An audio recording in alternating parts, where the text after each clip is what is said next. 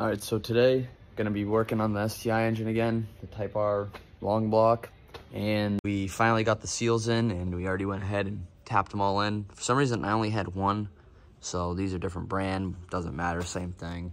So got them all on now, and I think now all we gotta just go ahead and put the back timing covers on, and then we can put the cam gears on, timing belt, and all that. So we're gonna get into it. All right, so as you can see, we got the back timing covers on, and we also got the new timing belt pulleys as well.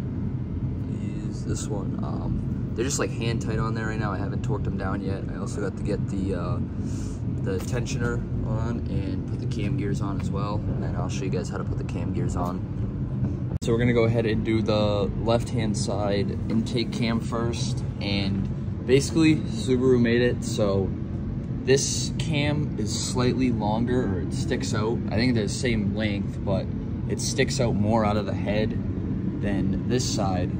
So basically what that does is make it so this cam gear can only go on this, or else it won't. Like if I tried to put this on this one, it wouldn't lock in the little pin there, and it would just spin around. So as you can see, it's slightly longer, sticking out. This one's slightly deeper, and when you put it on, it just slides right on like that. Kind of just spin it, and then feel it lock in, goes through the pin. As you can see, you can't spin it anymore. Just spins with the cam now, just like that.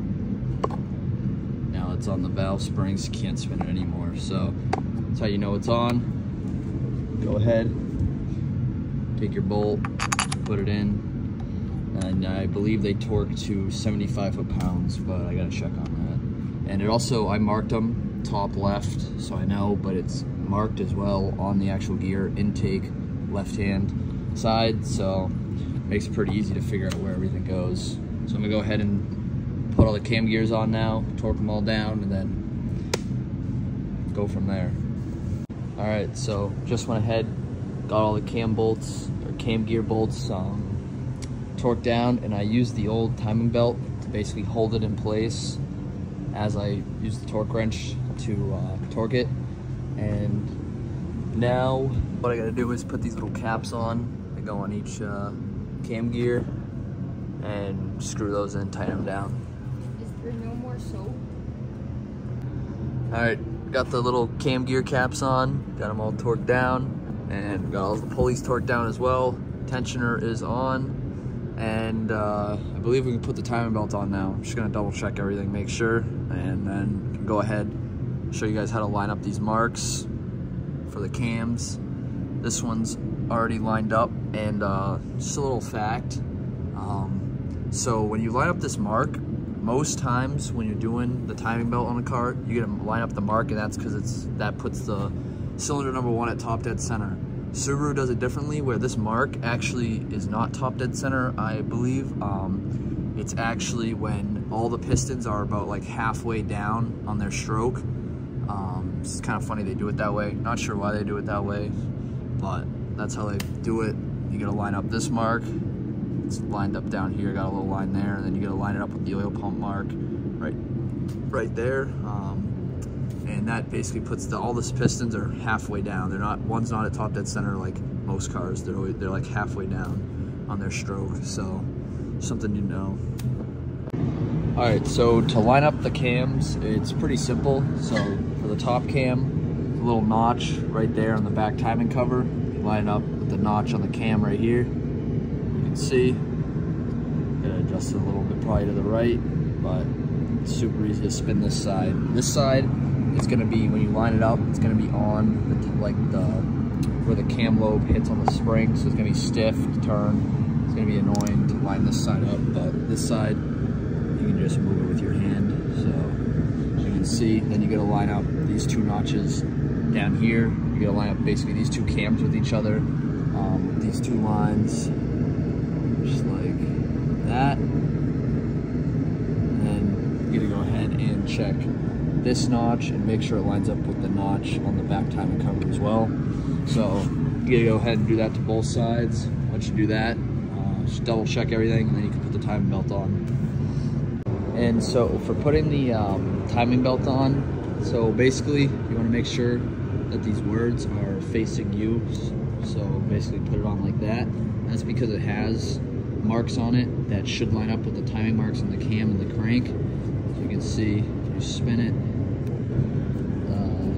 it's got different marks. They should all line up with the marks on the cams and the crank. That way you know it's all timed the way it should be and it's all on the right teeth. Alright, so as you can see, we got the timing belt on and we got the letters facing us and everything lined up. So the timing belt has its own mark that you line up. The dotted one you line up with the crank gear. You line up the notches, as you can see, they line up and then it lines up with the marking on the oil pump. And then the cams got the line right here, the mark on the cam gear with the line from the timing belt. It lines up and then it lines up with this mark right here. Then the two cams line up down here. You gotta line up the double notch. Got that lined up. And then this marking lines up with the timing belt and then that little notch there. So that side's all set. As you can see on this side, same thing. Got the double notches lined up. Then we got the notch on the top, lined up with the timing belt, lined up with that notch. And finally, this side, got the marking lined up, timing belt, and lined up with the notch on the back of the timing cover. So finally got it all set. You can just pull this little pin here. Here will release the tensioner, put tension on the belt, just like that. It kind of just slides right out. It's not much force since the timing belt's brand new. It's not much stretch, so it doesn't do much right now. But now what I'm gonna do is go ahead and I'm gonna spin this over 2 times, make sure there's no valve to piston contact. That way I know it's timed, or like, let's say it was off a tooth or something. It's not gonna hit the valve on the piston. I'm not gonna ruin the whole engine. So always spin this over like once or twice before you put it up back together and start the car. All right, so what I'm gonna do, I'm gonna go ahead, spin this over probably like twice, spin the crank gear over twice, which should spin the cam gear once around, just like this, once, and twice, and then line up that mark back up with there, and you will see. So one thing you'll see is that belt doesn't line up anymore. That's okay, it's not going to. That's just for like when you first put it on. I just spun over the crank twice just to make sure there's nothing getting bound up, no valve to piston contact, and it spin freely, so that's good. And now we can probably go ahead. I'm gonna make sure, torque everything down again, make sure everything's good, and then put the timing covers on. All right, so I just went ahead, double checked the torque on everything, torqued all the tensioners, made sure they're all good, and also went ahead and put the little guide, I believe it's called, I don't know, the guide for the crankshaft gear. Went ahead and put that on as well. And I always put a little Loctite on all the bolts, just so you guys know. Probably a good idea, because you don't want one of these bolts coming out, blowing your engine up or ruining your valves. So just double check the timing one more time, make sure everything's lined up, and it is. So looks like we're good to go, and put the timing covers on.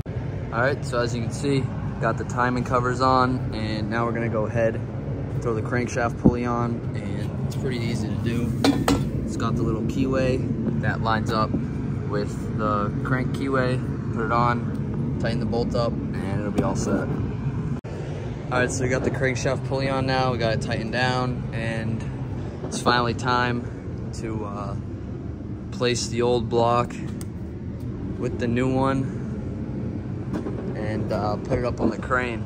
And I'm gonna go ahead and put the clutch on now, since I can't put the clutch on when it's on the engine stand. I'm gonna put the clutch on when it is on the crane. So I'm gonna lower this one down and then attach the crane to that. All right, so as you can see, got the engine off the stand now, got the old block on the ground, and now we can go ahead, and I'm gonna go ahead and throw on the clutch now, the flywheel and the clutch. So it's right here, got the resurfaced flywheel, and we're gonna just hit the pilot bearing in, which is right here. You're just gonna knock that into there, and then go ahead, bolt this onto the engine, and then go ahead, bolt the pressure plate and the friction disc onto the flywheel. All right, as you can see, got the pilot bearing pushed in there now, gonna go ahead and throw the flywheel onto the engine.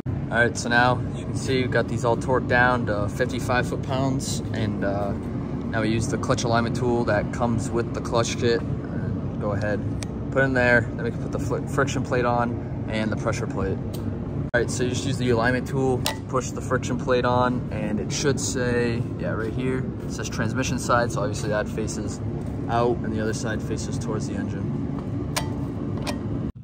All right, so we went ahead, got the pressure plate torqued down, and we also went ahead and rolled the STI into the shop. So it's finally back in here and it's ready to get the engine back in. All right, so that's gonna wrap it up for this video of putting the timing belt on and the clutch and a few other things. Next video, we're gonna be going ahead and throwing the engine back in the car. So stay tuned for that. Peace.